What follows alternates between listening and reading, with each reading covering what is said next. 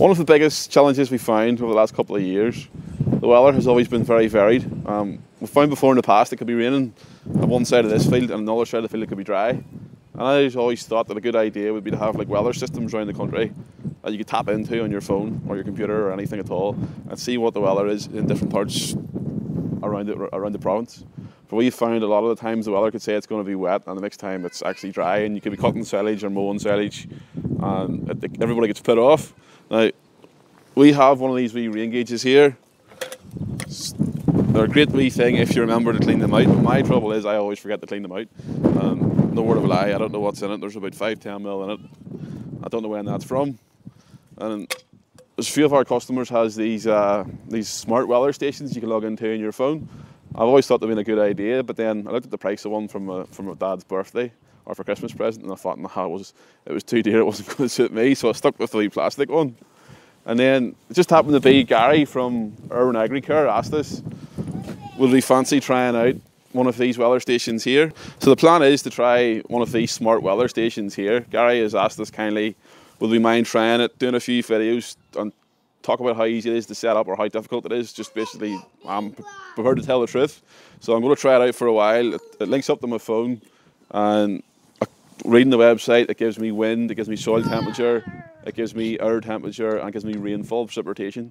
So we're going to try it and see what it's like and set it up and see how we get on.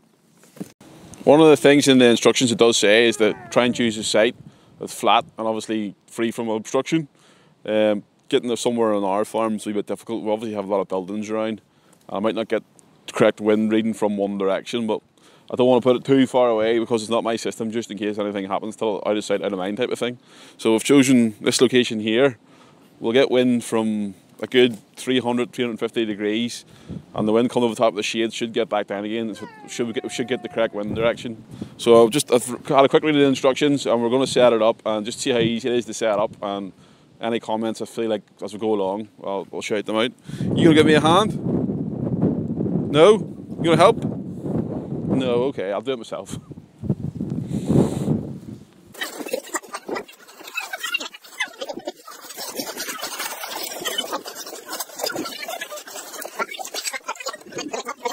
Do it,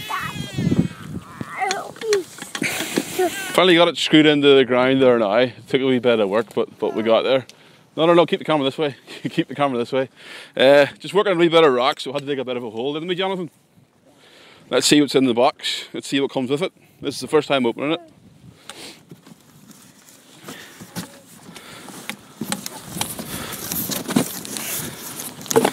That's fancy, isn't it? So, first of all, it sits up on top of a pole to collect all the relevant information. So I'll put the poles in first, see what happens, will we?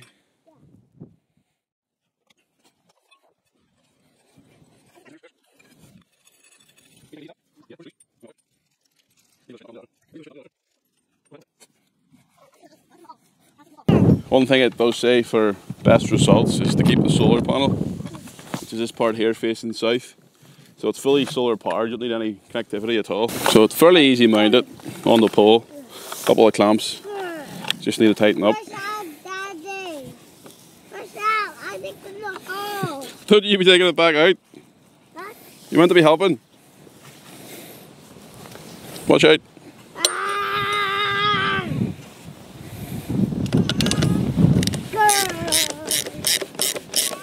So that's fairly secured on the pole.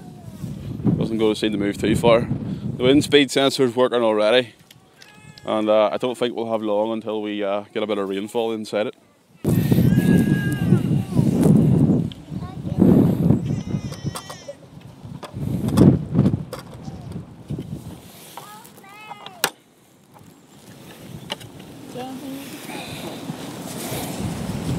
So I think we might have to take a bit of a rain break. I'm just going to quickly put the soil temperature probe in and then see if I can set the rest up from my phone.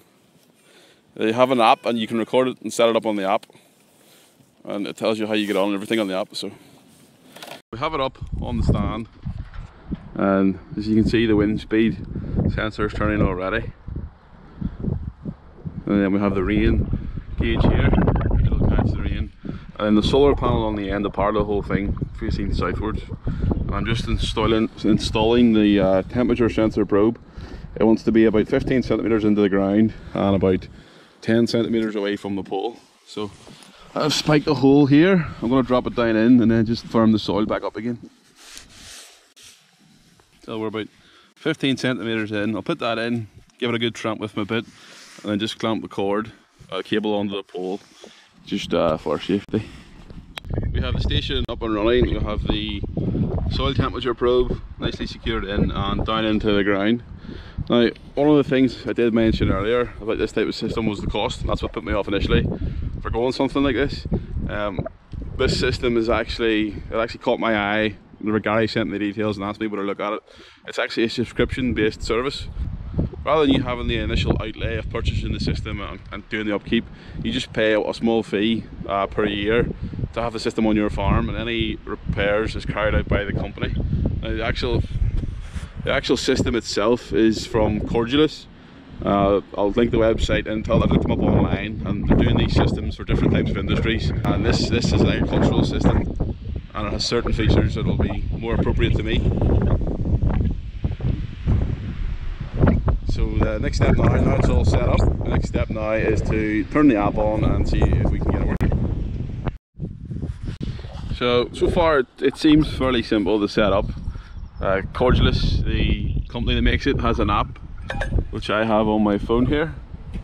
It's called Cordulus Farm app, and it's fairly simple to follow the instructions and see what way to set it up. The weather station needs activated for the first time, so they give you a magnet. Hopefully it works in the bag, and then apparently you hold it on the circle and there'll be a light. Green. I would still like to be using the I'll still try to use the plastic rain gauge as best I can, just to see how accurate this new system actually is. They're within 400 or 500 meters of each other, so they shouldn't be significantly out. So we'll keep using the good old trusted pen and paper and manual station, and then we'll compare it to the results of this one and see how we get on. So first initial impressions and setup, it's pretty straightforward. You could do that in 10-15 minutes. It took me a bit longer, just toddler, baby, wife on the GoPro, trying to keep everybody happy and trying to do a bit of talking as we went along. But if you were following the instructions, literally 10-minute job, 17mm spanner or socket and cable snips is all you need. The hardest part was probably digging the hole. Just in the site that we were, it's quite stony, quite rocky. But if you're in your garden or soft soil at all, you can screw that in a couple of seconds. But yeah, it's so far setting up seems all pretty good. So just waiting for the app to initialize and see what type of results and what it does.